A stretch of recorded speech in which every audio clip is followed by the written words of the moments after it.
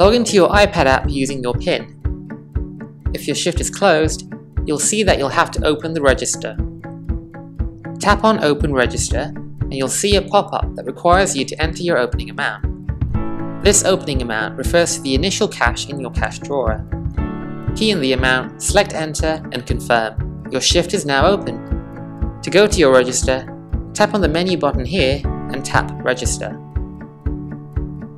On your register screen, look for the items that your customer wants and tap to select it. Once you've selected it, you'll see it appear on the sales ticket over here. If you want to change the quantity of any of your selected items, tap on the item and use the plus and minus button. Let's try and add a new customer. Tap on the Add Customer button and then the plus sign. Now, enter the customer's details. Once you're done, tap Save and your new customer is now saved and assigned to the sale. To select a customer that's already in your database, just select Add Customer and then search for the customer using the search bar and select his name. Now, your customer is tagged to the transaction. You'll notice that if you select the customer name, you get access to the overview, contact details, and order history of the customer. If you need to edit any information, just tap Edit and then Save once you're done. You've now added and edited the customer's information onto your StoreHub POS. By tapping on the selected item, you can apply a discount by percentage or by amount. You can also add a note to the item. You can also apply a discount to the entire bill. Tap on the Discount tab at the bottom of the sales ticket. Enter a discount by percentage or by amount. You can see the total amount of the selected products, including the discounts and taxes here. Once your customer is ready to pay, tap on the total sale amount or charge. Choose the payment method, then enter the amount tendered by your customer. You can choose to print or email the receipt to your customers. You've now completed your first transaction. The register allows you to split the bill into multiple methods of payment by selecting the Split button here. Select the first payment method and then specify the amount tendered. Continue to select payment methods and corresponding amounts until the whole bill is paid for.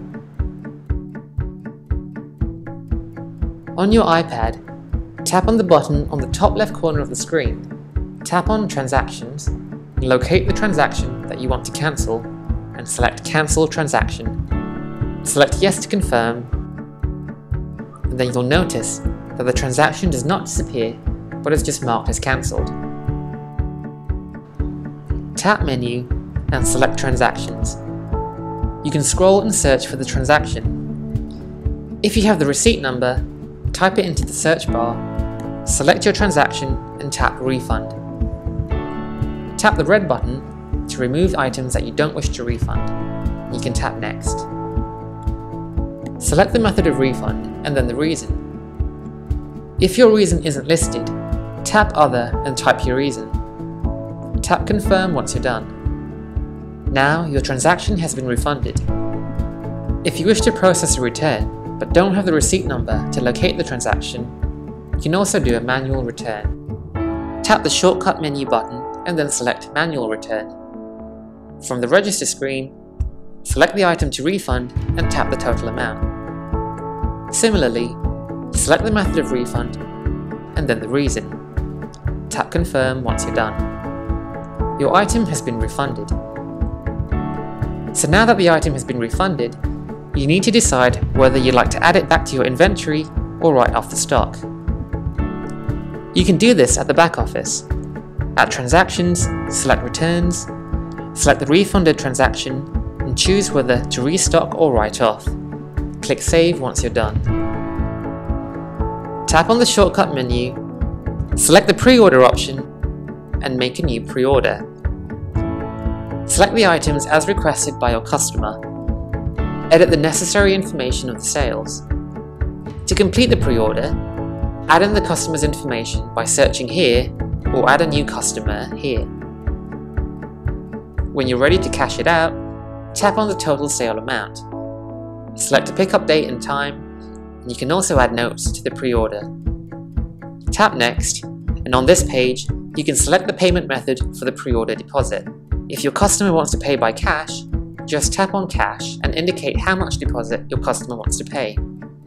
Enter the amount tendered.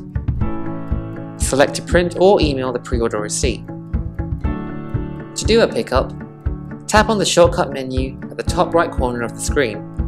Go to Pre-order and select Pickup. If your customer has his pre-order receipt, enter the receipt number. You can also search by customer. Just enter the customer's name and select the transaction.